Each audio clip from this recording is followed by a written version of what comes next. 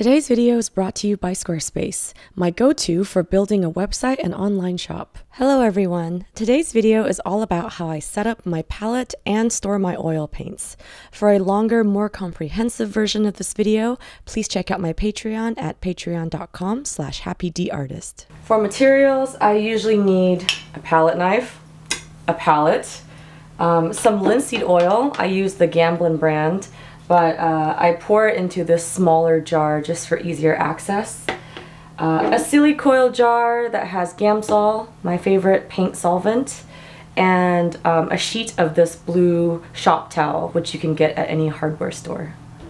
So normally, in order to avoid wasting paints, I store any unused paints in this, I think it's called a scrapbook container or like a document container. It's basically like a plastic Tupperware that's flat and meant for holding papers. So what I do is I actually tape a piece of glass on the inside, and this is a glass I just popped out of like a frame that I didn't need, and I used masking tape to tape it. So I just deposit all my unused paint in here, and then I close this, seal it, and then I pop it in the freezer when I don't need to use the paint. That is the key to helping your paint last longer and not dry up. So due to the holidays and some of my other deadlines, I actually haven't painted for about 2 weeks.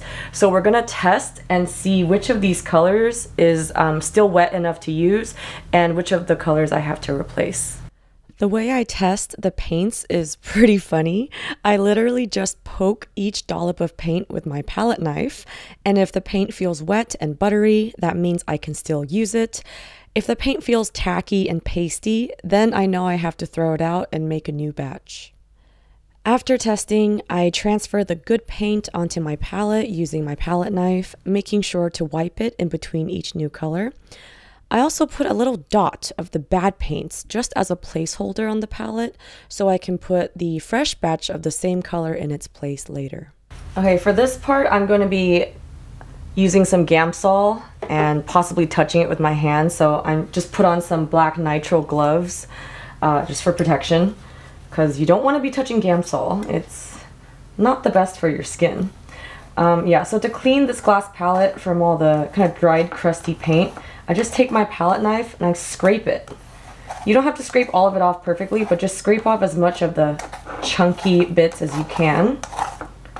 And then I kind of just wipe it onto my napkin here.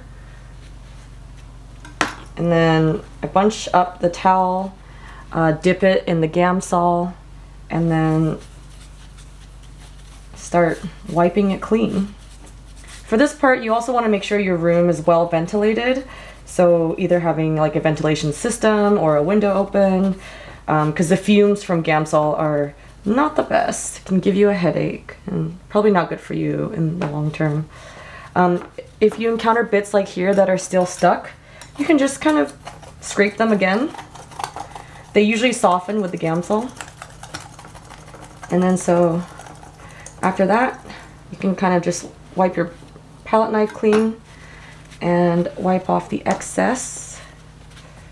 And voila! Your glass storage palette is clean.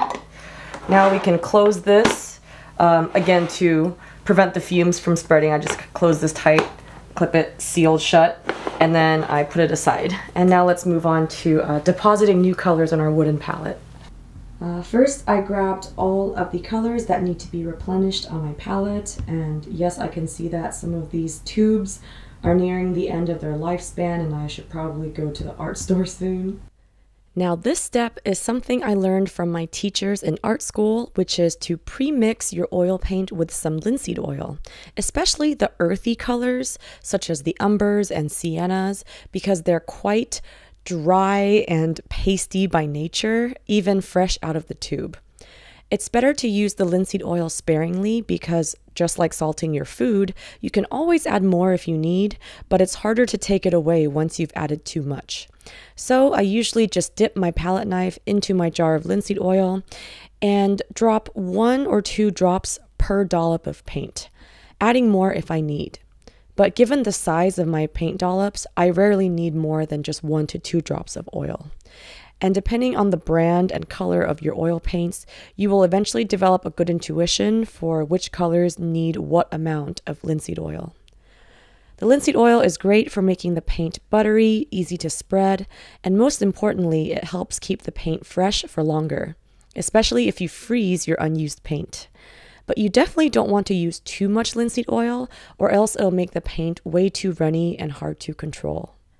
After I'm done mixing the paint, I wipe away the excess with a paper towel dipped in Gamsol, and then the final step to setting up my palette is to add my medium, which is a mixture of linseed oil and oleoresin gel.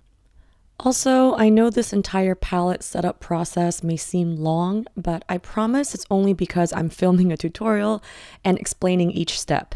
In real life, this should take no more than a few minutes, especially once you get the hang of it. Okay, and now finally I will show you how to put the paints away after you're done painting for the day, which is pretty self-explanatory. I simply use the palette knife to transfer the unused paint dollops and unused medium from my wooden palette into my container. Then I close the container and pop it into the freezer. When you're ready to paint again, you don't need to thaw or defrost the paint. It's ready to go right away. Miraculous, isn't it? Finally, I scrape away the excess paint on my wooden palette before wiping it down with a paper towel soaked in Gamsol. It's important to wipe away the unused paint on a wooden palette, or else the paint will dry onto the palette and become impossible to remove later on. Now, this may seem like a high-maintenance way to set up a palette, but I think it's worth it for the privilege of using a luxurious and ergonomic wooden artist palette. I also have come to enjoy the kind of warm-up and cool-down palette sessions before and after I paint. I now look forward to it as a satisfying and soothing ritual. And that about wraps up today's video. Thank you all so much for watching. I hope it was useful. And once again, if you'd like to see a longer, more thorough version of this tutorial, along with hundreds of hours of painting tutorials, check out my Patreon at patreon.com/happydartist. And of course, you guessed it, my eternal never-ending sale is still going on in my shop, so if you'd like 20% off your order of prints and originals, just enter the code HOLIDAY at happyd-artist.com. And if you're interested in learning more about how to paint and draw, I have lots of art educational content on my Patreon page, including exclusive video tutorials, step-by-step photo tutorials, live streams, podcasts, and even surprise art gift boxes. All available at patreon.com/happydartist. I'd love to have you join my Patreon family. A big thank you to Squarespace for sponsoring this video and supporting the art community. Squarespace is the best platform to create a professional website and online shop. Their beautifully designed templates are easy to use for beginners and look great on both desktop and mobile.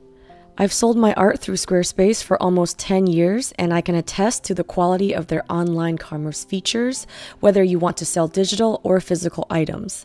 They also provide useful analytics that help you make the most of your online business. Head to squarespace.com for a free trial, and when you're ready to launch, go to squarespace.com/happydartist to save 10% off your first purchase of a website or domain. Also, if you want to check out more artworks, works in progress, and just random daily artist adventures, feel free to check out my Instagram, and you can follow me at the handle @happydartist.